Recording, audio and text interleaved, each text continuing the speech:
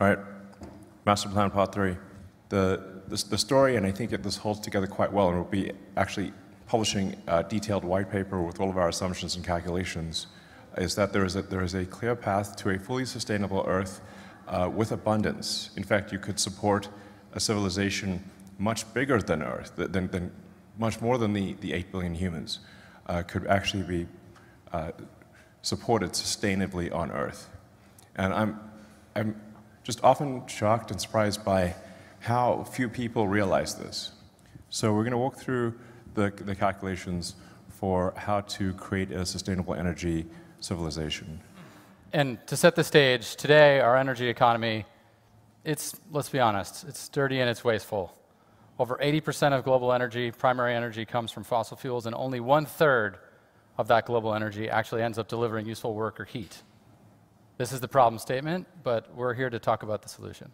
So if you have a gasoline car, you're converting less than 1/3, often maybe only 25% of the energy in the gasoline is converted into motion. The rest is turned into waste heat. That doesn't do any good at all. And there's a lot of energy required even to get the oil out of the ground, to refine the oil, and to transport the gasoline to the gas station.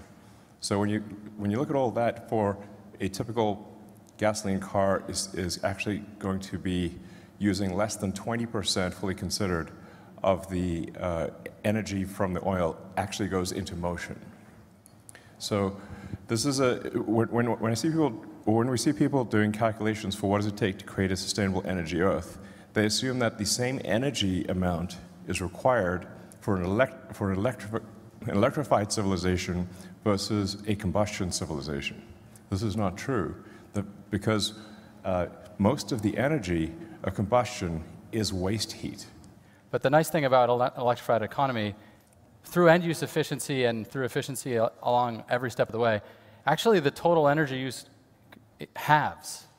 So this is one of the most enabling aspects of electrifying everything, is that the sustainable energy economy is that much easier to accomplish. It's actually half the problem statement of the fossil fuel economy. Yeah, and we're being conservative here, so it could be better than half, but we're trying to have assumptions that are reasonable, not overly optimistic, in fact, slightly pessimistic. So how the master plan works, you want to talk about? The thing that is needed at very large scale that is not currently present is a vast amount of battery energy storage. Our rough calculations are that this is about 240 terawatt hours, or 240,000 gigawatt hours. So if you've got solar or wind, you've got to store the energy when the wind is not blowing, the sun is not shining. And so we're assuming sort of an 8-to-1 ratio of stored energy to power, so 30 terawatt hours of power, 30 terawatts of power. Our capital expenditure calculation for manufacturing investment is more like 6 trillion, but we made it higher to make it 10 trillion. And this is across mining, refining, battery factories, recycling, vehicle factories, all the things that we're going to talk about needing to invest in to build the sustainable energy economy. Yeah. Now, if you look at the total world economy, it's just under 100 trillion. So if this was spread out, say, over 10 years, it would be 1% of the global economy. Over 20 years, it would be 0.5% of the global economy. So this is, not a big number relative to the global economy. As Drew mentioned, you need about half as much energy with an electric economy versus a combustion economy. And in terms of wind and solar, how much land would be used? It's less than 0.2% of the land area of Earth. The electrified economy will require less mining than the current economy does. Yes. Less, not more. Okay. So this is the plan, and now we'll get into a little bit more of the details of the plan. Basically, 5 areas of work. First, renewable power the existing grid. Second, switch to electric vehicles. Third, switch homes, businesses, and industry heating to heat pumps. Fourth, high-temp heat delivery and storage for high-temp industrial and chemical processes, and a little bit of green hydrogen in there for chemical processes that need hydrogen. And finally, sustainably fuel planes and boats. These are the 5 areas, and we're going to go into detail on all of them.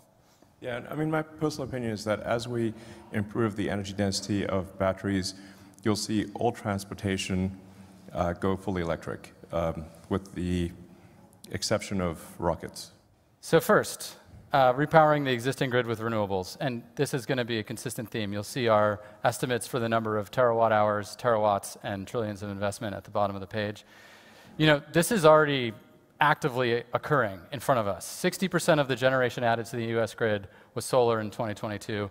And actually, on a year-on-year basis, solar deployment is growing 50% year-on-year as of 2022. So this is a serious upswing. And if we continue this trend, this is going to be behind us before we even know it. Yeah. Second, switching to electric vehicles. Again, 21% reduction in fossil fuel use by doing this alone. Obviously, Tesla is heavily engaged in this activity, along with many others. Overall, EV production grew 59% year-on-year in 2022. And what does this fleet look like? You know, just rough view from our perspective. Of course, we could be wrong, but you know, you can see the sort of breakdown of the fleet by millions of vehicles. You know, our goal is to do 20 million electric vehicles a year. And one of the reasons why EVs are so enabling is this end-use efficiency point. Tesla Model 3, it's 4 times more efficient from the well to wheel than a Toyota Corolla. And that's all about the efficiency of getting the electricity into the car in a sustainable energy economy, and then how efficient the car is in transferring that stored energy to motion on the road. Next, switching to heat pumps in homes, businesses, and industry. You know, right now heat pumps meet 10% of building heating needs. Install rates growing 10% year on year. It really needs to accelerate. Heat pumps can serve, you know, heat applications up to 200 C in businesses and industry. And from an investment perspective, as you can see on this page, this is actually the lowest hanging fruit in terms of displacing fossil fuels. You know, they're all over this factory, they're in your house, and all this really is about bringing them to displace all the fossil fuel heating in all of the homes, business, in the industry that we can. And from an end-use efficiency perspective, this is a three times reduction in the total energy required to heat these buildings. Next, a little bit more detail on electrifying high-temp sort of industrial chemical processes. So over 50% of industrial heat is greater than 400 C. You know, cement, steel, fertilizers, chemicals, plastics, metals refining all need like 1500 C, so we need a solution here. Ultimately, it's purpose-built equipment that enables electrification. You know, carbon graphite is stable up to 2800 C. There's other options in the 1500 C range, like silicon carbide, other materials. And then on the hydrogen side, we also need green hydrogen to decarbonize metals and chemical refining processes. This is things like ammonia, making steel. You know, there's roughly 120 million tons of hydrogen sourced from fossil fuel today to do these things. And hydrogen can also directly replace coal, which is currently used in a ton of steel production, through a process called directly reducing iron. You can replace blast furnaces with a hydrogen-reducing, direct reduce iron furnace. And this is the way to eliminate fossil fuels from these aspects of the economy. And lastly, a small part of the pie, but a necessary part of the pie, is sustainably fueling planes and boats.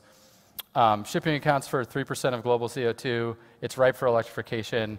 Even with lithium iron phosphate, long-haul ships can be fully battery-powered. So that's a great opportunity to electrify.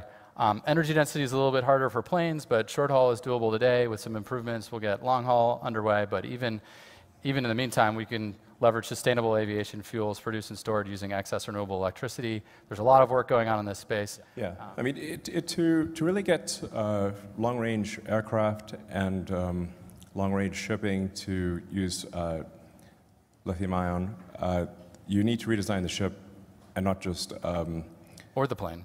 And the plane. To take advantage of the fact that it is a new source of energy. It's a different architecture. Make it mass efficient and optimized for batteries. The same, if that's done with aircraft, I think you can get long-range aircraft at around with cells at around 450 watt-hours per kilogram, which you can buy it right now. Actually, it's expensive, but I think that price will come down. So when we stack up all of these efforts, we end up with the numbers we shared at the beginning of the presentation. 30 terawatts, 240 terawatt hours, $10 trillion. And you may be saying, like, I need some context. Is this feasible? Spoiler alert, it's entirely feasible. Just looking at it from a growth rate perspective, how much do we need to grow the deployment of these technologies? We're talking about only a 3x growth rate in solar and wind deployment. When we look at the electric vehicles, they have to grow 11x. Well, they grew 60% year on year last year. That growth rate is also going to close pretty darn. That gap is going to close pretty quickly as well. And lastly, storage. You know, Tesla's energy storage business has grown at 65% CAGR since 2016. The global, energy storage business is accelerating pace as well. I mean, all these gaps are going to close, especially as this momentum of the transition to sustainable energy accelerates. And of course, our goal on this page is 20 million EVs per year and 1 terawatt hour of stationary storage per year, basically as soon as we can. And then, what about this investment? How do I have a reference point on this investment? Elon mentioned it's 10% of, 1 year's world GDP. Another way of thinking about it is how does it compare to what we're investing, like what we invested last year in the fossil fuel infrastructure? And it's 60% of that investment. So actually, building this sustainable energy economy is less than extending the fossil fuel economy from a year-over-year investment basis. So very doable. Yeah. And what about on the mineral extraction side? So this is a cartoon that sort of gives you a sense for all the ore and the extracted minerals that are coming out of the earth every year. It's about 68 gigatons. So each truck is a gigaton. What does this look like when we're in a sustainable energy economy? Looks like that. The fossil fuel extraction disappears. We replace it with the materials required to fulfill the sustainable energy economy. It actually reduces. And then when we calculate it on a sort of, element by element basis, the resources are there to support the transition. This is cumulative demand to move in the sustainable energy economy direction until 2050 relative to USGS resources today. We're not breaking the resource bank for any of these materials. And then when we look at what really happens as we move forward, history teaches the more we look, the more we find. What people think happens is, oh, there's this many resources, next year there's going to be less because we're going to extract them. What actually happens is, as we extract resources, we find more. And you can see on the right what has actually occurred with the key materials to the sustainable energy economy. Since 2000, as the sustainable energy economy has been growing and Tesla's been growing and all the industries around us have been growing, the actual resource availability has increased, not decreased. Yeah, and ultimately, this resource extraction, we go through this effort, we build these batteries, and then we recycle these batteries. So ultimately, we're doing this to build this sustainable energy economy, but the maintenance amount of ore that we require is really an order of magnitude or more, less, because of recycling. So in the end, a sustainable energy economy is within our reach, and we should accelerate it. Yeah, I mean, so this is really the main message of today. And I really wanted today to be not just about Tesla investors who own stock, but really anyone who is an investor in Earth. And what we're trying to convey is a message of hope and optimism. And optimism that is based on actual physics and real calculations, it's not wishful thinking. Earth can and will move to a sustainable energy economy, and will do so in your lifetime. Thank you. Yes. Thank you.